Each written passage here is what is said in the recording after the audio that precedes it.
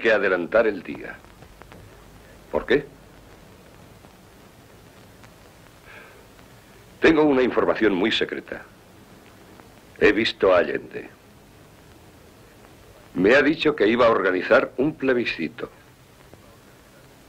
Me ha dicho, señor comandante en jefe, no se lo diga a nadie, pero el país va a votar.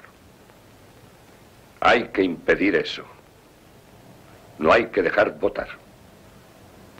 Los marxistas son muy listos. Saben mucho de votos, elecciones y todo eso.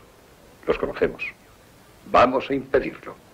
General Pinochet, ¿le ha dado a Allende una fecha?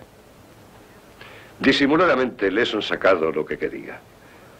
Según creo, anunciará su plebiscito el martes próximo. Entonces tendremos que actuar antes. Lo más tarde el martes. He maniobrado muy bien. Me ha pedido mi opinión. Me ha preguntado, ¿y el ejército, Pinochet?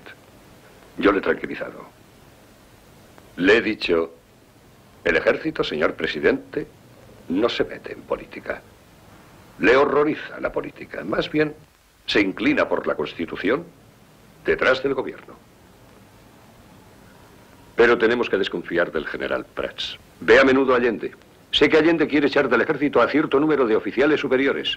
Tiene una lista preparada. Yo creo que esa lista se la dio el general Prats. Bien. Entonces no esperemos más. Allende confía en mí y yo soy muy hábil. Pero es necesario que otros no le hagan sospechar nada. Estoy jugando un juego muy sutil.